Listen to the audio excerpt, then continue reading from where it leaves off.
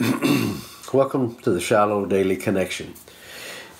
When you go to a sporting event, or you go to a ballet, or you go to a recital, you go to a symphony, and you have a child or a grandchild that's involved in that event, who do you watch?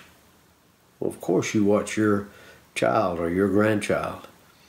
You keep your eyes focused on them to see what they're doing, how they're doing, and there's a lot of times joy in your heart in anticipation of what they're doing and how exciting it is.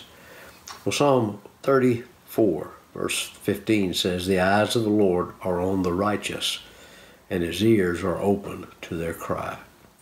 Just as we watch our children and grandchildren, God watches us so close that he knows everything we do. He knows everything that we're thinking, and he hears everything that we say. His eyes are fixed on us, and he sees us. In spite of everything we do, he sees us, and he watches our every move. So, as we watch our children, God watches his children.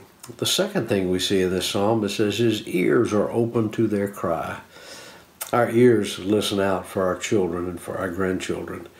We listen for the cheer of success. We listen to the joy of the laughter that they have, and we listen to their cry of need. So God hears our needs and hears our cry.